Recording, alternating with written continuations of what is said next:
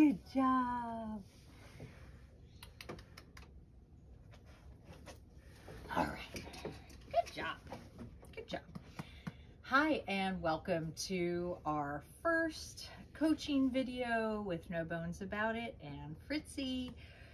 So the purpose of our coaching videos is to just give you a sense of the skills we're working on during the week and practical tips that you can be utilizing during your time with the dog.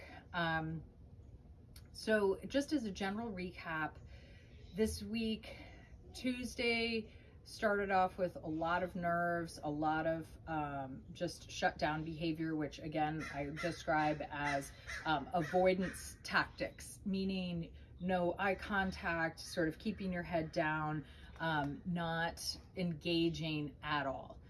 Basically sort of just trying to go to another place because that's his coping mechanism. A few times trying to reach out just to, grab his collar or his harness or his leash, a little, air snaps. Again, all normal. But by today, significantly better in the car. He's not bothered by the other dogs. He's not really engaging with them yet, but that's okay. When I said baby steps, we can't make this process go faster. Meaning what we need to do when we are working with a dog that has behavioral anxiety, things like that, is that we have to constantly work at what we call sub-threshold. We need to make sure that we are working at a pace that is, that this puppy can cope and not go into kind of that shutdown mode. So my goal this week is just strictly to get him comfortable, use a lot of positive voice. We'll get to that in a minute.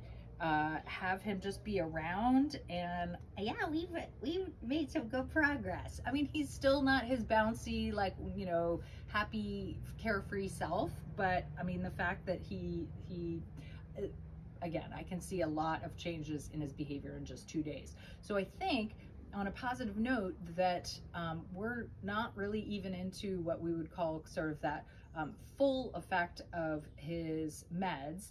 So hopefully by the end of next week, we're gonna see even more changes in his relaxation that will allow us to make more progress in the conditioning and the counter conditioning of his behaviors.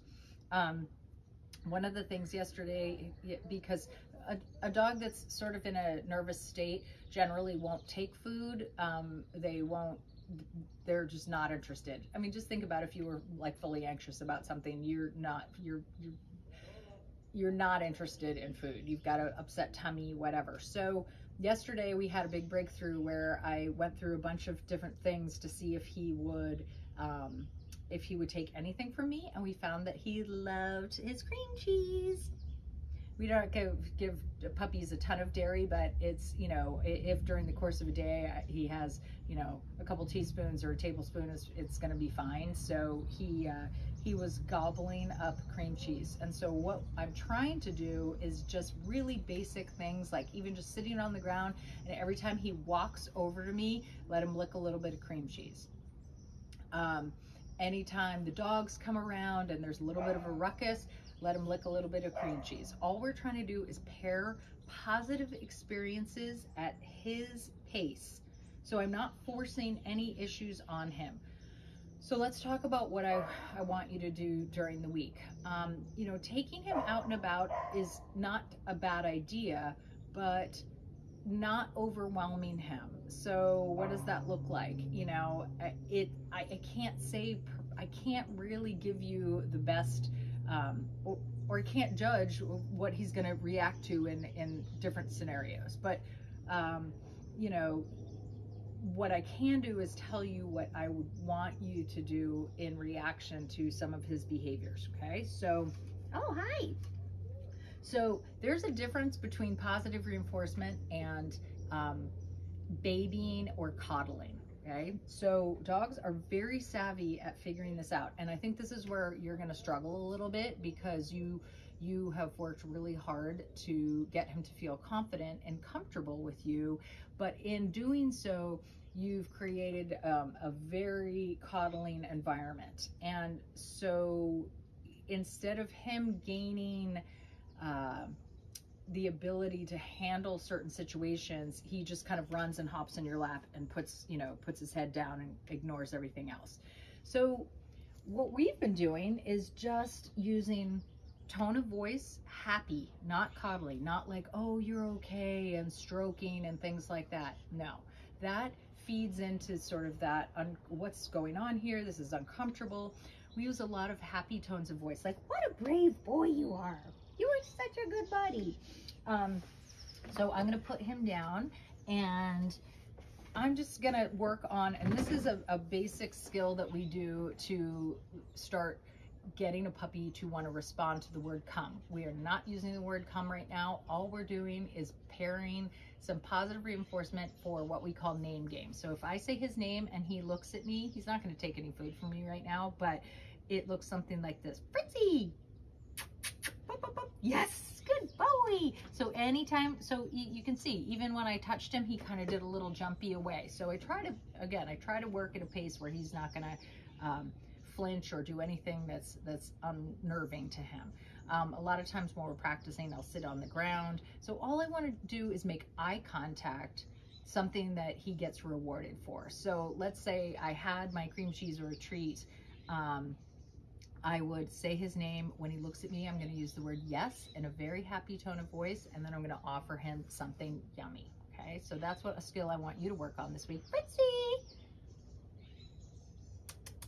Yes, good boy. Good boy.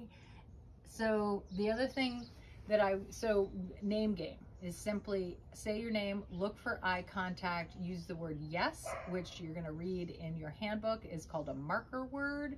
It marks the exact moment that the dog does what we're looking for. So these are all skills that are going to build his confidence and his willingness to come to you eventually, even when he's uncomfortable. Right now, he has what we call just a complete flight response. So when he is uncomfortable, he wants to run. He wants to get away, and anything that prevents that, he's going to, which is why when he's nervous, if I reach down too quickly and he gets freaked out, he does a little air snap, because that in his mind is preventing him from getting away from the thing that is making him uncomfortable. So we're trying to counter condition that response. So we need, again, to work on name game. So it's just Fritzy. Boop, boop, boop, boop. Yes, good boy. And then he would get a cookie or a little lick of cream cheese. And then the other thing I'm doing is simply just in a really calm way, reaching out, touching him, and giving a little cookie. So the cookie stays hidden until I have finished the touch. So it's touch, maybe, and then I give him a cookie. Maybe grab the back of his harness a little bit, give a cookie. So that we're, again, in his mind, creating a scenario where when I'm going and trying to get to him, instead of him having that flight response, he's going to go, oh, something really good is going to happen. But I am not pushing him past his comfort zone. So I'm not coming in from top, like, you know, grabbing at him, making quick motions. I'm simply just trying to get him to understand that, hi, buddy, touch, touch, touch, boop, boop, boop, and then giving him a little something, something. Okay, so right now, again, I'm not worried about getting him comfortable around other people yet. I'm not worried about the housebreaking thing we're gonna get to, but for right now, we're still utilizing the same strategies, which is confinement, unless he's just gone to the bathroom, and like you said, get him to another area of the house where you can supervise him for quick little visits. So even just this, like lying down, day one, he was not comfortable enough. He was kind of on alert the whole time, and now he'll just kind of chill, which is great. And the last thing I want to tell you is that I know this is a struggle for you. I know that using your crate to you feels like jail for this dog, but absolutely it is his safe place. It is a place where I want you to really work on twice a day during the middle of the day, having him have some crate time. It is also going to force the issue of holding it, and then you take him out of the crate and he goes out and he goes potty, and then he can come back in. It creates longer periods of time where he isn't just peeing whenever he feels like it. Because I think we mentioned this in our first meeting, house training is really two things. It's not just learning where to go, but it's learning to hold it. And right now, if you have your doors open all day, if he can just come and go like with a dog door, he's might be learning not to go inside, but he's not learning to hold it, so that if he doesn't have immediate access, then we have a problem. So the crate is also working as a tool to have him practice that bladder control, utilizing that muscle, and then it's the second he goes outside, we're bringing him to the place he should go to the bathroom. So really important. I really, really want you to not look at it as a jail or a punishment. I want you to look at it as a place where he's comfortable. If you have to go out and do stuff, he is perfectly fine being in his crate during the day for probably up to 2 hours. So that's your goal over the weekend, is to work on name game, to work on this little touch game with reinforcement, and to work on your crating.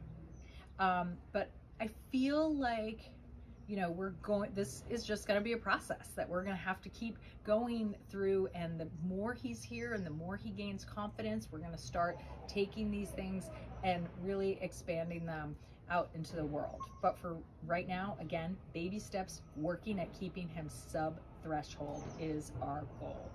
All right, so take care. Let me know if you have questions. Otherwise, we'll see you next week. Bye. Good job, buddy.